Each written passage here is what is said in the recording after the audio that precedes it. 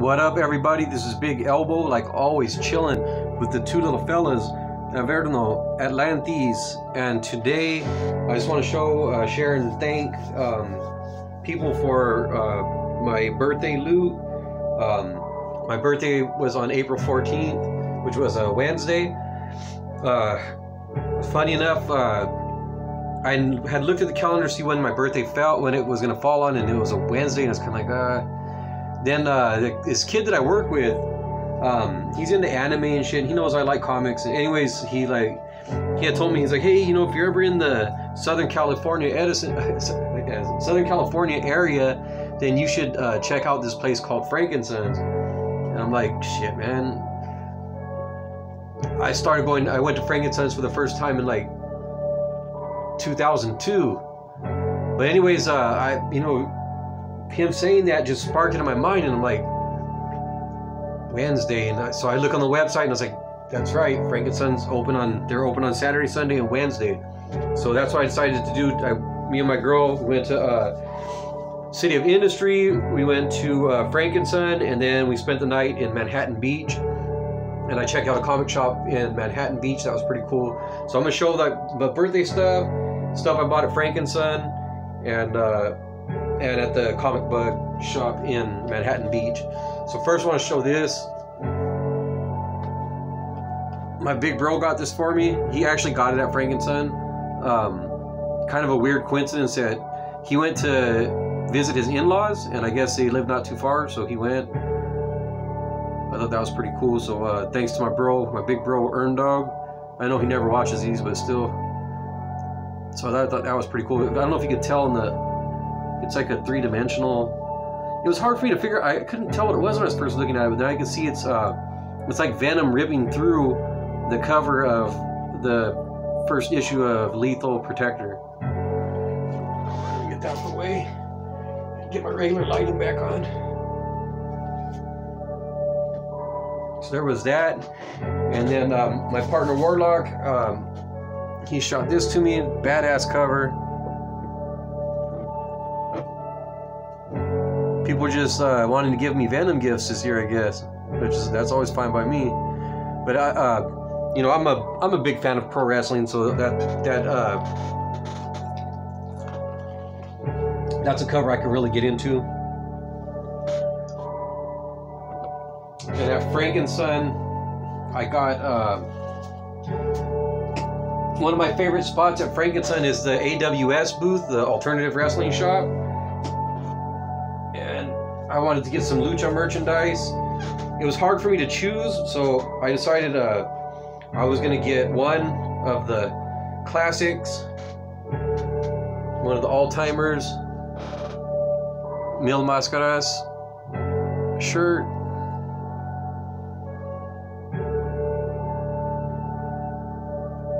There's so much cool shit in there. I love that AWS booth. If you ever get a chance, go check that out if you're into wrestling like I am. Then I got this.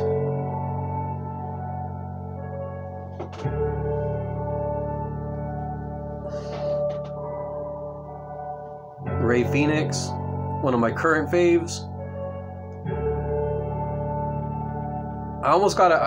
There's a Pentagon shirt that I wanted, but they didn't have my size, so I was like, ah, shit. But Rey Fenix is also one of my faves too, so I was like, that's cool, I'll take that. Then I got this Blitz 2000, because we still play the 64 at my house all the time. This one you could play 4-player on, so I grabbed that. They let me get it for 20 instead of 25. We've been playing that. That game is awesome to play 4-player. Oh, and then one other non-comic I got at Frankie's was the Untouchables vinyl. I limit myself as far as my vinyl collecting to just to movie soundtracks and original scores, because if not, it's just too much, you know. I still buy CDs and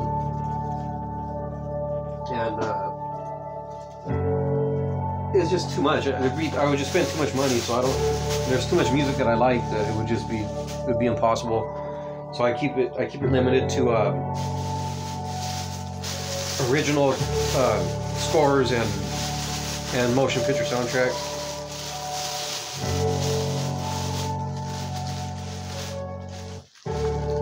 So these are the books I got at Frankenson. I got these at a couple different booths, but they were still all 50-cent books. I found a couple of these Nomad, Girl Without a World, 2 and 3. Probably the 2 issues that aren't worth anything, but I like those covers, and I don't know, I thought my boy Warlock might have the first an issue or 2, so I was gonna see if we could try and put together a set. But I mean, for 50 cents, I figured I couldn't go wrong. I got this because I thought it looked cool. I didn't pre-order it, and for 50 cents at a $4.99 cover price, I was like, that's not even old. This is just run filler, trying to put together a run of Atlas. There's a real dirty white cover, but my partner Warlock, I told him he wants to practice on his cleaning covers, those white covers. So I was like, yeah, I just want to read it anyway, so I'm not worried about if he fucks it up or not. And then if it comes out clean like the last one he cleaned for me, then shit, even better. And then this is also run filler. Iron Fist, The Living Weapon, Kari Andrews.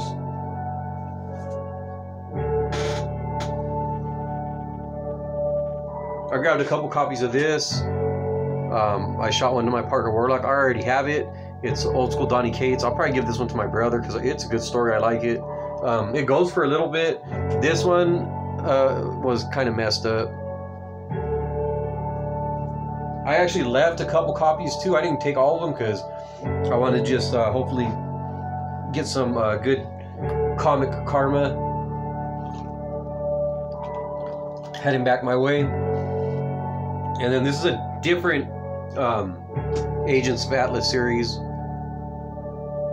with the Terror of the Jade Claw storyline. That's part 1 of it. I have a couple other issues of that story arc, so again, it's just run filler. I saw people showing this a while back, and I thought it looked cool. I missed out on it on the pre-order. So for 50 cents, I grabbed it. They had multiple copies, but I only took the one. I found this Garth Ennis, John McCrae, The Demon. I've always meant to check out Garth Ennis's Demon stuff, and I just figured this looked like a good jumping on point. I don't know why. This particular issue, because I've had chances to buy them before, and I was like, I don't know where I should start, and I just hesitated. This is just run filler. I'm trying to get I'm mostly trying to focus on like the first 10 or so issues of the 4 original Milestone series. So this is Icon number 5. I didn't have this one, and Blood Syndicate. I'm going for like the first 20 issues just because I found most of them for cheap. So there's number 12. And that's all the stuff I got from Frankenson.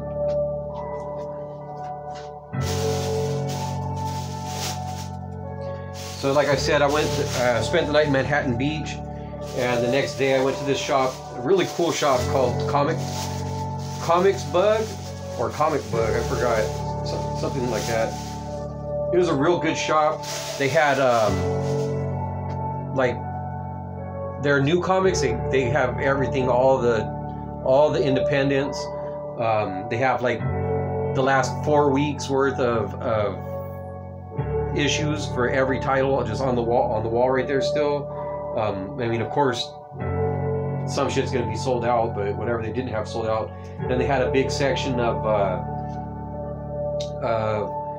half off graphic novels, a big section of dollar books, and what else they have? It was a good shop, man. They checked all the boxes for what you want in a shop.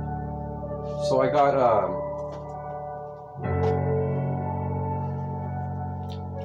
got this for half off.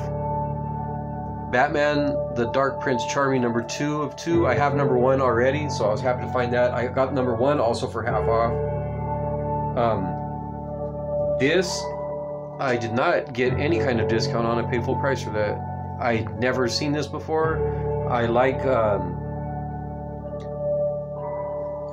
Alexis Ziriat's art, so it's just like, damn, why is it number? Too bad I couldn't get number 3. And now I look on my comic shop, I realize I could have pre-ordered. I never even noticed the Floating World Comics on the as a publisher that carried by them. So I got those. Maybe one day I can find those other issues. And then these are all just dollar books I got that, I don't know, maybe they're not all worth $1, but I'm no regrets. I was real happy to find that. Space Riders, this is from the newest series, again, Alexis Ziriat. This is from the Vortex of Darkness, the most recent series. I never see those in the cheap bin, so I grabbed it. This is run filler for this Captain America series. There's number 2, and there's number 9, the Dimension Z shit or whatever it's called. Hey, that one's folded pretty bad. This is, again, these are reader copies. I never seen this. Thought it looked pretty cool. Paul Pope, The Invincible Haggard West, number 101, final issue. I think it's just a one-shot. I got no idea what that's about, but it looks kind of cool. I have such mixed feelings with Paul Pope. Sometimes I look at his stuff and I just think, I don't like the way it looks. And then other times I see and I'm like, man, that looks pretty fucking cool. So I don't know, man. I just have mixed feelings when it comes to that guy's art. This is run filler, Robin War number 2. I already have number 1. I like that Robin. What was the other series? Robin War. It was called We Are Robin. I like that series. I'm trying to complete that also. Now I went against my. I didn't trust my list, and I ended up buying an extra of this. But I don't mind. It's Young Master. I might pass it on to someone else. This is an Alex Nino issue. I'll give you a quick look at.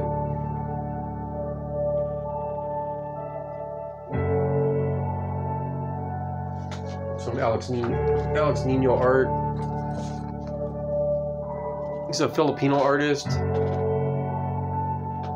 I had just learned of him not too long ago, and I really like his stuff. Especially this series, this samurai stuff.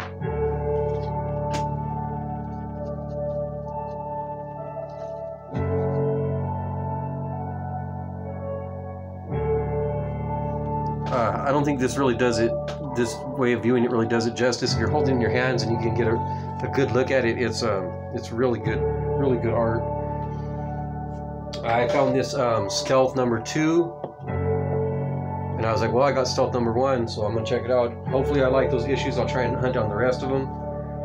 And then the last book that I got was a Grendel Tales number 2 of 3.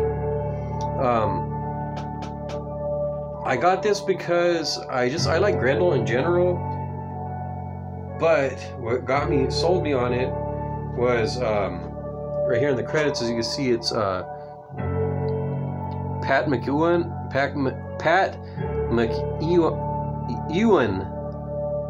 and painted art and lettering by Dave Cooper, who I'm a big fan of. Dave Cooper's comic stuff.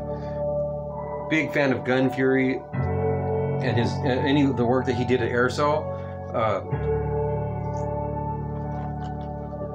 So that's what sold me that on it for $1, even though it's not in good condition. Those are reader comics for me. So I'm going to be looking on the lookout for 1 and 3 of Grendel Tales Homecoming. I have a couple other Grendel Tales series that I'm trying to put together, where I just need like 1 or 2 issues. So anyways, thank you Warlock for the birthday present. Thanks to my bro Erndog for the Christmas present. I had a great time for my birthday. It was great to go back to Frank's. Haven't been there in a long time.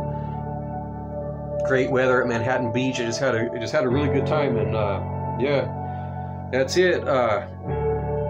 So you guys know the deal. If you got good taste, hit the like button. Show your friends. Tell all your homies. Hit me in the comments. And like I always say, get off of YouTube, read some fucking comics.